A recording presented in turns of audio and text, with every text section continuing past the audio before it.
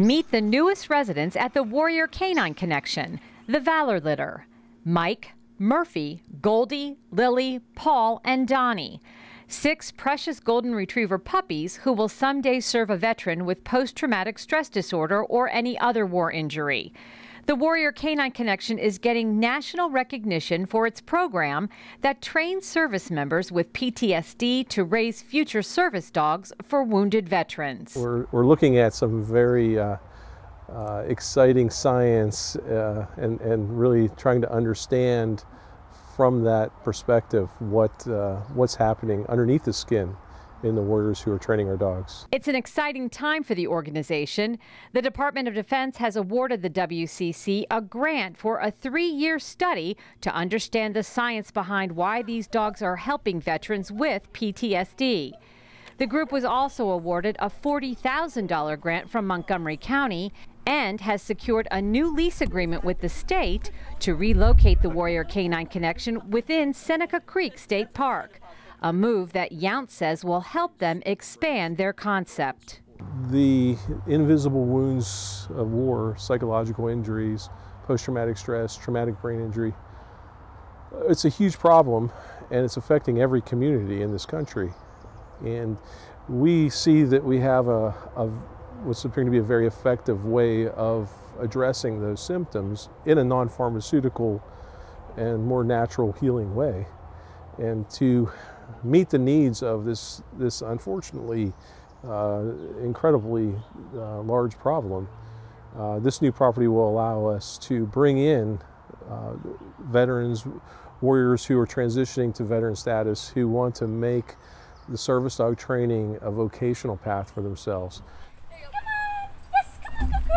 On our visit back to the Warrior Canine Connection, we bumped into some old friends who were in for weekly training. So you're just going to go through, work on these 2 little things first. With Cheryl Bingham and Chris Baity. They are getting close to being ready to go off with a veteran for more training. Yes, come on, come on. Before they settle in with their final owner at 2.5 years old. What's the difference between the 2 classes? In the first group of dogs that you had, you were doing more like obstacle courses, it looked like. Yeah, they're a little more advanced. Up. Good boy. Good. They've learned probably 50% of the commands. Good.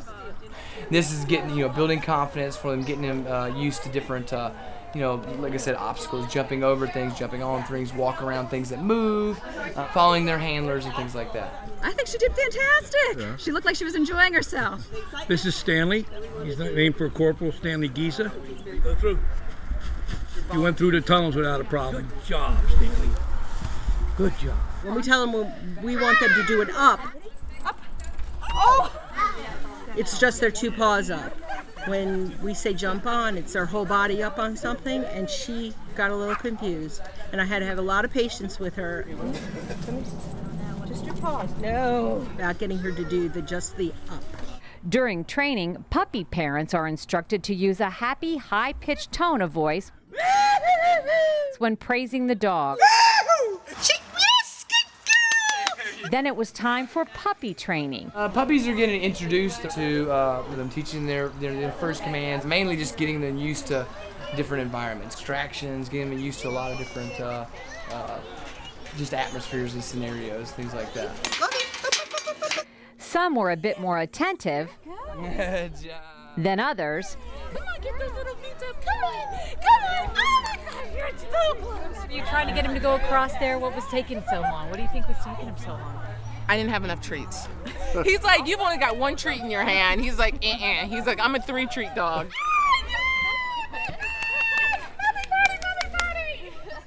But Bingham says overall the Valor litter is a pretty bright bunch. They are quick learners. These little guys already have practiced about 15 commands. Sit! That's what I love about training, what you don't think you can get the dog doing when you're not asking if they do it. And they do learn at this age, even though they're only 8-9 weeks old. Will they remember? They remember what you're teaching? Very well. Mike's perfect. And the first time we took him out in public, he had no problems. He's way better than I would have thought. They are ready to see the world and venture out and no fear, just woo! So yeah, this is actually a great age to learn. Very receptive and fun. The saying at the Warrior Canine Connection is serving humankind for more than 30,000 years. Yount says there are plenty of anecdotal stories about the bond of humans and dogs. I got some video of the puppy going through the tunnel, and then I got a big old kiss. But he says it's his goal to take it past the warm and fuzzy stage. To turn them from puppy into the ultimate social being that can help connect with service members that we're working with.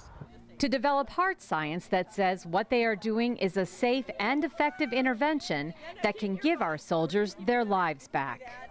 In 5 years, the science, we want to have solid science saying, yes, unquestionably, this works. And here are the numbers. Here's the impact of these dogs in this training program on sleep, social interaction, depression, medication reduction, pain levels. We want to have all of that covered and demonstrated that, yes, sometimes these dogs can do what, and this program can do sometimes what other therapies can't do. Come on.